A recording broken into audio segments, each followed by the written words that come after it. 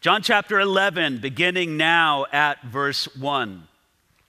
Now a certain man was sick, Lazarus of Bethany, the town of Mary and her sister Martha.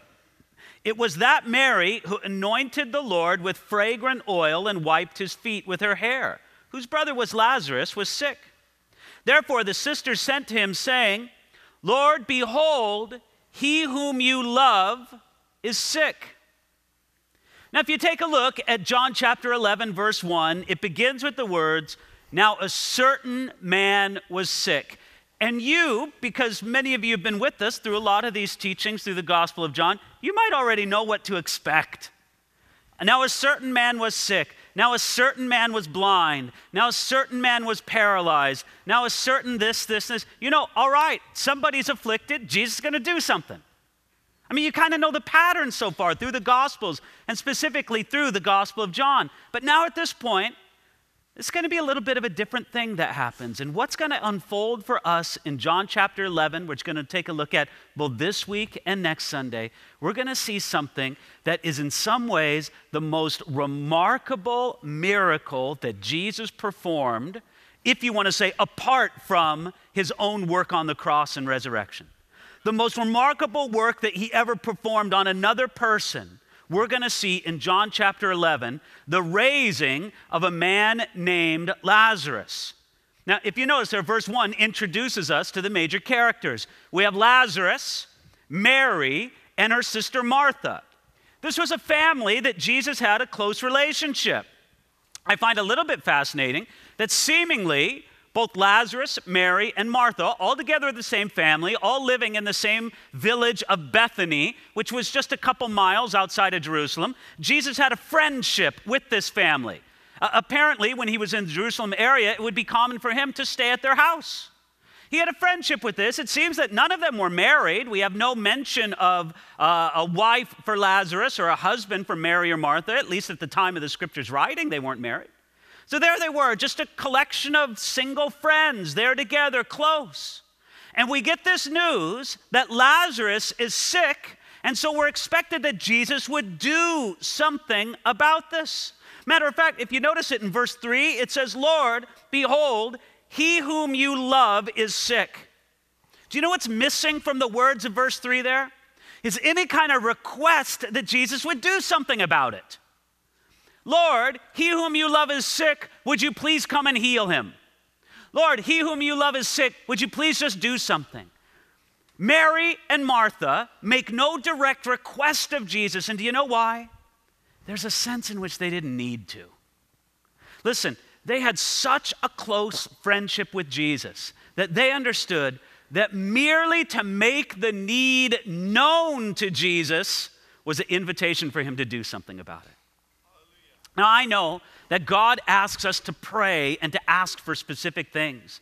And don't be shy about asking God to move and to work in your life. Nevertheless, I think it's an important principle to know that when you just pour out your needs to God, it is an invitation for him to come and to work in the midst of it. So they present the need to Jesus. Now look at verse 4 and fasten your seatbelts for this. When Jesus heard that, he said, this sickness is not unto death, but for the glory of God, that the Son of God may be glorified through it. Now Jesus loved Martha and her sister and Lazarus, so when he heard that he was sick, he stayed 2 more days in the place where he was. Friends, when we walk ourselves through verses 4, 5, and 6, we see something remarkable, and if I could say it, a little bit scary about how Jesus works. The first thing I want you to notice here is found in verse 4, where Jesus says, this sickness is not unto death. This sickness is not unto death. Jesus said that. All right, I don't know exactly how to put this, but Lazarus died. Number 1. Number 2, and I can't get into the complicated chronology of it, you know, how many days traveling, how many days waiting, all of that. Without getting into the complicated chronology of it, let me just say, Lazarus was already dead when Jesus said those words, and Jesus knew it. Now, when the messengers left Bethany, by the way, Jesus was a good day's journey away from Bethany in the place called Perea. That's where we leave him at the end of John chapter 10. When the messengers left Bethany, Lazarus was still alive. In the day it took them to travel and to get to Jesus, by all chronological accounts that we can piece it together, Lazarus was already dead, and by a supernatural gifting of the Holy Spirit, what some people might call the word of knowledge or something like that, Jesus seemed to know that Lazarus was dead, yet nevertheless, he says right here in verse 4, this sickness is not unto death. Now, friends, I just want to point one thing out. You and I would never speak this way. Now, we get the idea of Jesus here. This is how you and I might phrase it. We might say it something like this. This sickness is unto death, but God will glorify himself in it. Wouldn't you and I feel comfortable speaking in such a way? Lazarus will die, but don't worry, guys. God will work in and through this, and he'll glorify himself in it. That's how I would feel much more comfortable saying. But listen, I want you to notice something. You and I are so focused on the process that oftentimes we forget that Jesus is much more focused on the end result. That's why Jesus says, okay, yeah, I know Lazarus is going to die. Matter of fact, I know he's dead right now. But this sickness is not about death. This sickness is about the glory of God. So it doesn't even matter to me that Lazarus is dead right now. That's nothing to me. I know that I will raise him up. I am focused on the end, on the product, on what I'm going to do. Don't get obsessed with the process. Look at what I am going to do in the product. Jesus can see the end of it all before it even happened. That's the first thing to notice. Second thing to notice, look at verse 5. It says, now Jesus loved Martha and her sister and Lazarus. John's reminding us, Jesus really loved these guys. He loved them. By the way, it's almost unique in the phrasing of it. John makes a point to mention Lazarus and Mary and Martha. He wants us to know that not only did Jesus love them, but he loved them individually. He loved them personally. He loved this family. And then the next sentence doesn't really seem to go together, at least not immediately in my mind. Verse 6, therefore, he stayed 2 more days. I love them so much that I will not respond immediately to their need. I love them so much that I'm just going to stay here where I'm at for 2 more days, even though I already know that Lazarus is dead. I'm going to stay here 2 more days. Friends, this delay was almost certainly mystifying and frustrating to the disciples, and it was agonizing to Mary and Martha. But listen, this is what I want you to know. It's hard for us to grab onto this, isn't it? That love was behind the delay. When I really want, or let me put it another way, not want, when I really believe I need God to move in a certain way, it is very difficult for me to believe that his delay is out of love. I almost instantly think that his delay is to punish me. You know, I've been a bad boy, and therefore God has to spank me around a little bit, and so the delay is to punish. In my worst moments, I think that the delay is to kind of torture me a little bit. But friends, I need you to understand this principle. Whenever Jesus delays, he delays because of love. It was true in this situation. It's true in our situation. I'm not trying to sugarcoat this. Jesus prolonged the agony of Mary and Martha. If he would have left right away, Lazarus still would have been dead by the time that he got there. But friends, it would have spared Mary and Martha 2 days of grief-stricken agony. But Jesus said, even though I will allow them to experience 2 more days of grief-stricken agony, what I do in the big picture is much better than if I would have left immediately. I love them too much to leave right away. This is hard ground to walk on, isn't it? I'd much rather talk to you about this than live it. But we all have to live it in some time or another, do we not? Do we not have to live it sometime where we just accept what God has done and a delay that we can't see any reason for? Friends, I guarantee you, Mary and Martha could not understand any logical reason why Jesus would delay 2 days. But yet he had a good and perfect purpose for this deliberate delay, and it was because of love. Now going on to verse 7. Then after this, he said to his disciples, "Let us go to Judea again." The disciples said to him, "Rabbi, lately the Jews sought to stone you, and you are going there again?" Jesus answered, "Are there not 12 hours in the day? If anyone walks in the day, he does not stumble because he sees the light of the world. But if one walks in the night, he stumbles because the light is not in him."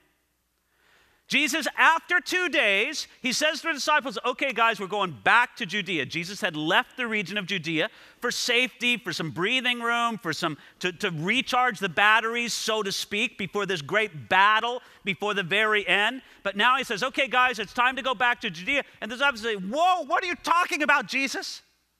You are a wanted man in Judea. The religious leaders in Jerusalem have you on the most wanted list. The last time you were there, they were holding rocks and getting ready to stone you. I don't know how you made it out of there alive, but you did. Why would we ever go back there?" And Jesus says something fascinating. Look at what he says in verse 9. "Are there not 12 hours in the day?" In other words, Jesus just disregarded the danger. He knew that he still had work to do, and he was, in a sense, invulnerable until he completed the work that God had him to do. Friends, God has appointed each to us a time. Now, Jesus knew exactly when his time was. He could read, I'll use kind of a silly figure of speech if you'll allow it. He could read the expiration date on his own milk carton. Now, if I could say, you and I, we have an expiration date too, don't we? Just you and I don't know when it is. I don't want to sound morbid, but there could be, for some people in this room, expiration date could be pretty soon, and you and we just don't know it. Or it could be many, many years down the way. Jesus knew when his was, and he knew, I am invulnerable until I fulfill this person. There's 12 hours in the day. God has appointed me a time, and I am good until that time is finished. It's true for you and I as well. It's just we don't know when our date is. That means we need to be busy about the Lord's business right here and right now. That Jesus understood that his time made him safe and secure. Now going on to verse 11, these things he said, and after that he said to them, "Our friend Lazarus sleeps, but I go that I may wake him up." Then his disciples said, "Lord, if he sleeps, he will get well." However, Jesus spoke of his death, but they thought that he was speaking about taking rest and sleep. Therefore, Jesus said to them plainly, "Lazarus is dead, and I am glad for your sakes that I was not there, that you may believe. Nevertheless, let us go to him." So Jesus now needs to explain to his disciples, guys, I know you think that Lazarus is only sick. I know, and seemingly Jesus knew this by supernatural knowledge, I know that he is in fact dead. And Jesus used the familiar metaphor as sleep, as a picture of death. The disciples didn't catch it right away, but then Jesus had to tell them very plainly, look at it right there in verse 14, Lazarus is dead. It doesn't get much more clearer than that. Guys, I'm not going to, beat around the bush anymore. Here it is, right, plain and simple. Lazarus is dead. And then Jesus said something very shocking in verse 15. He said, "And I am glad for your sakes that I was not there." Friends, those two phrases, Lazarus is dead and I am glad, don't go together. But again, Jesus could see what the disciples could not see. He could be glad because he, even though his dear friend Lazarus was dead, Jesus was absolutely certain of the outcome. He knew how the story would end. He knew. He knew that by the end of this chapter, grief would be comforted, life would be restored, many more people would believe upon him, and he would know that the necessary death of Jesus would be set in motion by the events of these chapters. Friends, we're going to see it next week, but at the end of this chapter, in light of the resuscitation of Lazarus, oh, did I just give it away? I'm sorry, there's going to be people go, well, I don't need to come back next week. I know how the story ends. In light of the resuscitation of Lazarus, the reaction of the religious leaders are, we must kill Jesus now. It will set in motion the chain of events, at least humanly speaking, that will end at the cross. And that's why Jesus can look at all this and he goes, listen, I'm glad. I'm not glad that Lazarus is dead, but I'm glad for what God will do through it. I'm glad that grief will be comforted, life will be restored, more will believe, and the events leading to my death and resurrection will be set in motion. That makes me glad. Now look at verse 16. Then Thomas, who is called the twin, said to his fellow disciples, let us also go that we may die with him. Well, thank you for that cheery word, Thomas. I want you to notice a few things. First of all, did you notice the phrase in there? Thomas, who is called the twin. There is an old church tradition, history, however you want to put it. It's a little bit murky. This isn't from the scriptures, but it has some basis in history, I'll say that. That the reason why Thomas was called the twin was that because among the 12 disciples, he was the one who physically resembled Jesus the most. Therefore, they called him the twin. Oh yeah, well that's the one of us that he looks the most like Jesus. I'm not trying to say he was an absolute double or something like that, but of the disciples, he looked the most like Jesus. Friends, if you among the 12 looked the most like Jesus, and if the religious leaders wanted to kill Jesus, who among the 12 was in the most physical danger among the disciples? The one who looked like him the most. And yet, what does Thomas say? Thomas says plainly and boldly, let us also go that we may die with him. Thomas was willing to go with Jesus even if it meant dying with him. Maybe we need to pass a resolution. I know it's not going to work, but I'll just suggest it. Maybe we pass a resolution. We're going to stop calling him Doubting Thomas. Maybe we start calling him Courageous Thomas. Thomas the Bold. By the way, this reminds me of something, and it's a side point, but I don't mind making it. You and I know we would not want to be identified by the worst moments in our life, would we? Amen to that?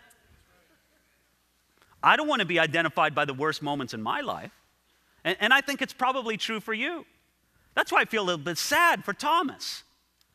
Did he doubt after Jesus rose from the dead and demand to see, I won't believe until I put my fingers in the wounds, on and on? Absolutely he did. That was not a high shining moment for Thomas. We all understand it. But friends, I don't know about you. I have the feeling, I know there's no violence in heaven, but I would think maybe Thomas is going to punch me in the shoulder if I see him in heaven and say, oh yeah, Doubting Thomas. There's no way, didn't you read what I did in John chapter 11? Again, none of us want to be defined by our worst moments. Maybe we need to extend that grace to other people as well. Not to ignore what they've done. I'm not trying to say that. But just to say, I'm not going to define you by that worst moment in your life. In any regard, verse 17. So when Jesus came, okay, so he's finally come to Bethany now, or actually, when verse 17 comes, he's on the outskirts of the town. So when Jesus came, he found that he had already been in the tomb 4 days. Now Bethany was near Jerusalem, about 2 miles away, and many of the Jews had joined the women around Martha and Mary to comfort them concerning their brother. Then Martha, as soon as she heard that Jesus was coming, went and met him, but Mary was sitting in the house. Then Martha said to Jesus, Lord, if you had been here, my brother would not have died. But even now I know that whatever you ask of God, God will give you. I want you to notice this, first of all.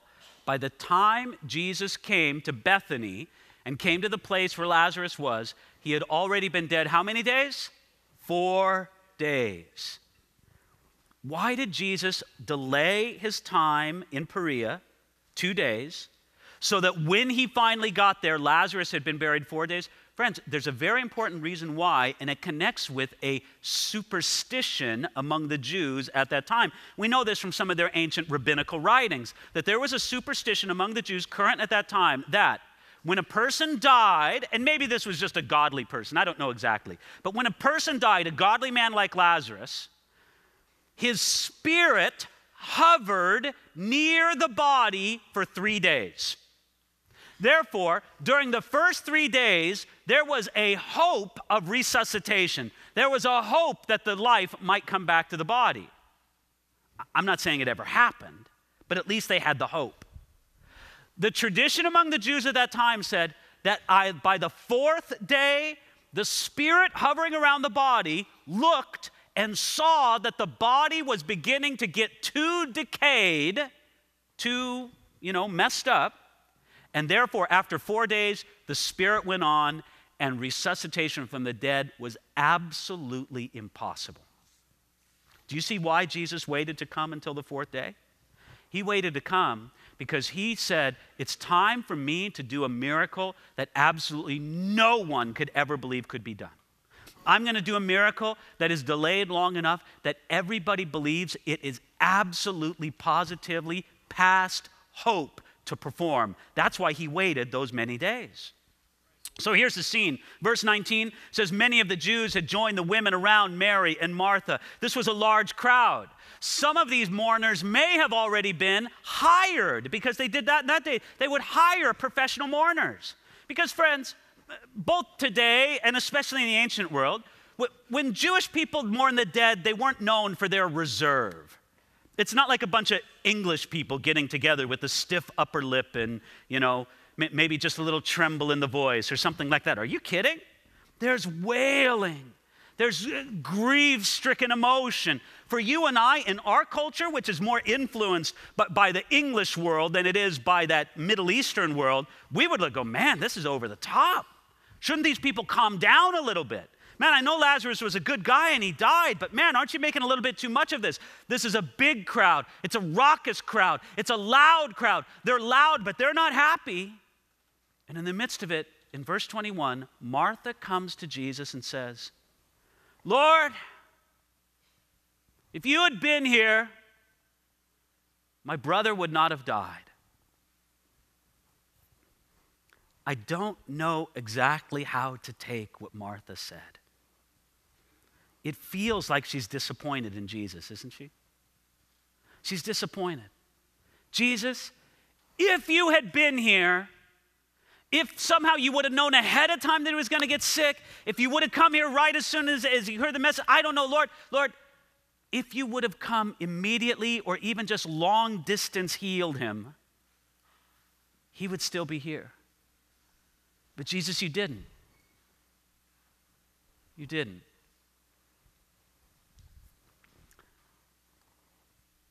I think the thought behind Martha's words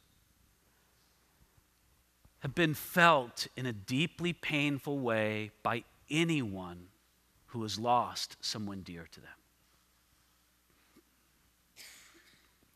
Jesus, no matter what the circumstances what the circumstances are surrounding the death of this dear one, you could have stopped it. Why didn't you? Listen, I can't explain why in your particular situation. What I want you to notice is that Jesus did not dismiss the question. He did not respond to Martha, how dare you ask me, the sovereign Lord, such an impertinent question? Friends, that wasn't the heart of Jesus at all. He said, Martha, I love you. I want to comfort you. Look how I will work in this situation. Now, she also adds in verse 22, even now I know that whatever you ask of God, God will give you. I'm a little sorry that you and I know the end of the story, because you do, don't you? I think I already gave you the spoiler. We're not going to get to the actual happening of it until next week in John chapter 11. But by the end of this, Lazarus is brought back from the dead, okay? Spoiler alert. I want you to know something in verse 22. Martha does not know that at all when she says that. When she says, even now I know that whatever you ask of God, God will give you. She is not saying to Jesus, Jesus, raise him now. Friends, it's the fourth day. All hope is gone. She's dealt with it. She's dismissed it. It is not in her mind at all that Jesus would bring Lazarus out of that tomb. Not at all. Therefore, when she says, even now I know that whatever you ask of God, God will give to you. No, what's in her mind is, Jesus, I am severely disappointed by what you did or by what you didn't do in this situation. But I want you to know, I still love you. I still trust you. I don't understand it, but I haven't lost hope in you, even though pain and grief is ripping apart my heart. This is the dearest wish of my soul for you. That in whatever pain or loss or grief you have, or you are, or you will experience it, that you will come to this place as well. I'm not trying to dismiss your disappointment in Jesus. No, bring it to him. He did not rebuke Martha for bringing it to him. But friends, isn't it wonderful to see that Martha had not lost hope in Jesus? Matter of fact, I love how she phrases it. Look at there in verse 22. She says, even now I know that whatever you ask of God, Jesus, even now, even though I feel you've disappointed me, even though that, I still love you, I still trust in you. And friends, there is a great power in what I would call even now faith. Listen, your problem seems as impossible as raising a dead person. Do you believe that Jesus can work in it even now? Or let me put it this way. Your loved one can be, spiritually speaking, and I'm speaking according to spiritual metaphor right now, spiritually speaking, your loved one can be as dead and as smelly as Lazarus. Do you believe that Jesus can work in their life even now? Or to put it another way, your own situation can be as far gone as Lazarus was at that point in the story. Do you believe Jesus for yourself even now? May God build within us this even now kind of faith. Verse 23. Jesus said to her, your brother will rise again. Martha said to him, I know that he will rise again in the resurrection on the last day. Jesus said to her, I am the resurrection and the life. He who believes in me, though he may die, he shall live. And whoever lives and believes that he believes in me shall never die. Do you believe this? She said to him, yes, Lord, I believe that you are the Christ, the Son of God, who is to come into the world. This scene right outside or not far from the tomb of Lazarus, it's where we have to leave it this morning. So come back next week in the continuing saga of Jesus at the tomb of Lazarus. Well, no, really, next week's amazing, no doubt about it. But let's break this down, this amazing encounter that Jesus had with Martha. First of all, he says to her in verse 23, your brother will rise again. Now, when Martha heard that, how did she react? Well, Jesus, yeah, I know.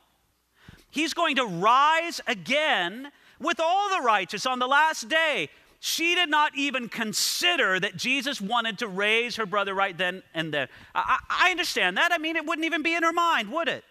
Okay, Jesus, great. He's going to rise again. Now, friends, we may comfort a grieving person by saying something like this, you will see him again. And we sincerely mean it. And we sincerely mean the comfort. But listen, we never mean you will see him again right now.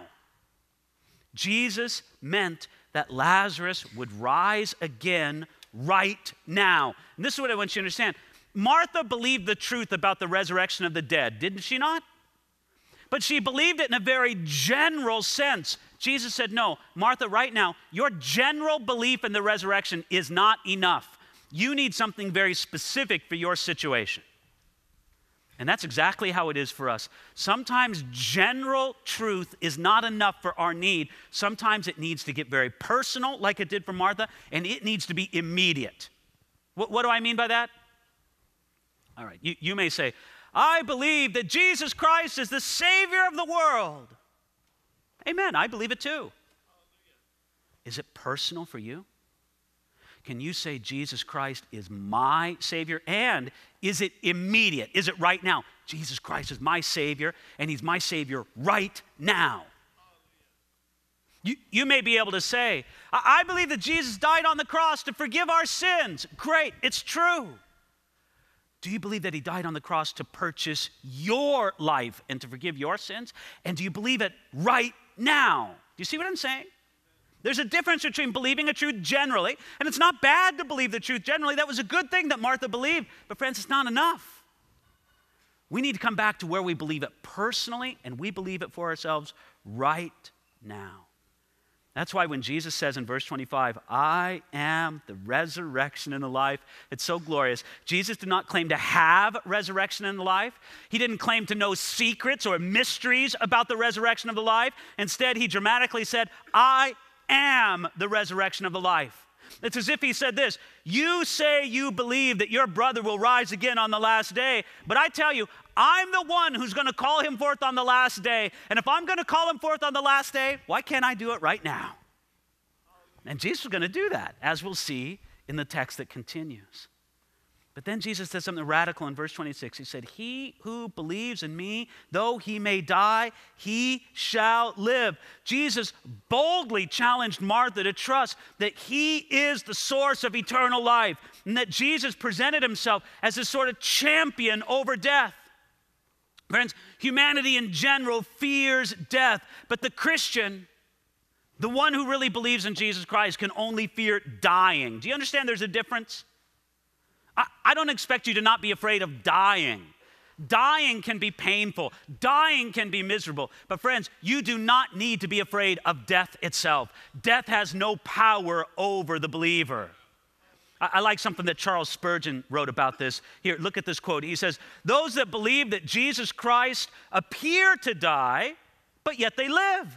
They are not in the grave, but they are forever with the Lord. They are not unconscious. They are with their Lord in paradise. Death cannot kill a believer. It can only usher him into a freer form of life. So friends, outside of Jesus, death is like a prison sentence. In Jesus, death is like the invitation to the palace of a king. Outside of Jesus, death is like an execution. In Jesus, death is like changing into a better suit of clothes. Outside of Jesus, death is the greatest fear. In Jesus, death is the end of fear. It's a graduation to glory. That's what we have. And so Jesus very boldly challenged her, verse 26, do you believe this? Martha, I'm not asking you to understand it. I'm not asking you to analyze it. I'm just asking you, do you believe this? And look at how she responds in verse 27. Yes, Lord, I believe that you are the Christ, the Son of God, who is to come into the world. Martha answered very correctly. She said, Jesus, I know you are who you say you are. You are the Messiah. You are the Son of God. And she said it very emphatically. In the original, the emphatic phrasing is there. I believe, Jesus. I believe this. I believe it with all my heart. We have to leave it there. But let me conclude with this. One writer called Martha's statement here, I believe that you're the Messiah, that you're the Son of God. One writer called Martha's statement there her foothold of faith. She didn't yet believe that Jesus was going to raise Lazarus from the dead. She didn't believe that at all. But yet, what she did believe about Jesus was like a foothold of faith that she could use to climb higher. Friends, that's what I want for you. I want you right now to be able to look to Jesus, make a foothold of faith, and use it to climb even higher. You and I, we don't understand everything about Jesus. We don't get everything about him. We don't perceive it all. We don't embrace it. Yeah, I understand that. But you and I, we do understand enough about him to have a foothold of faith.